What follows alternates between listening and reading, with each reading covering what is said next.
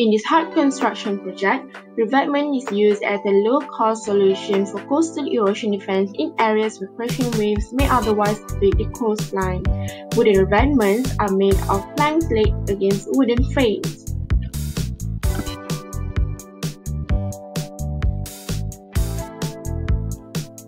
The use of wooden revetments has largely been replaced by modern concrete-based defense structures such as tetrapods. For this project, precast concrete tetrapods is used.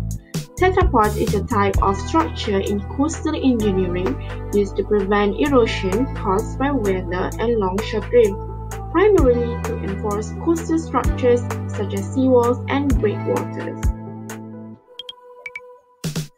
The shape is designed to dissipate the force of incoming waves by allowing water to flow around rather than against it, and to reduce displacement by allowing a random distribution of tetrapods to mutually interlock. So how do they work? The tetrapods are designed in such a specific way.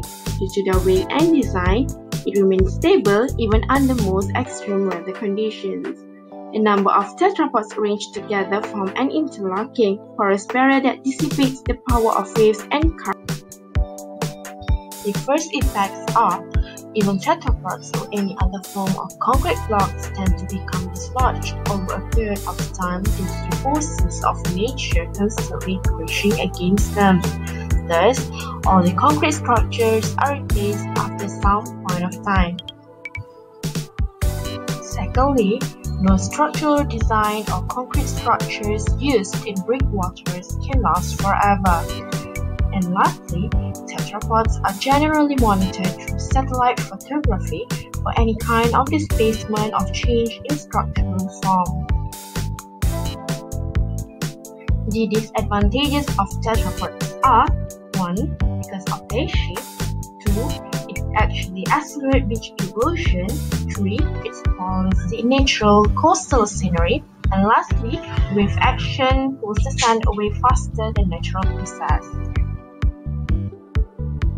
These are the problems during design and construction process.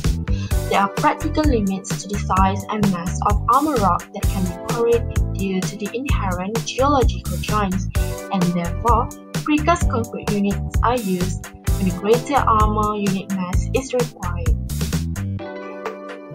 To add, during the northern monsoon, the wave is higher than the breakwater, and this situation makes the construction becomes harder. After an initial of 8 months of delay due to objections from an adjacent beach resort, the breakwater was relocated and realigned again.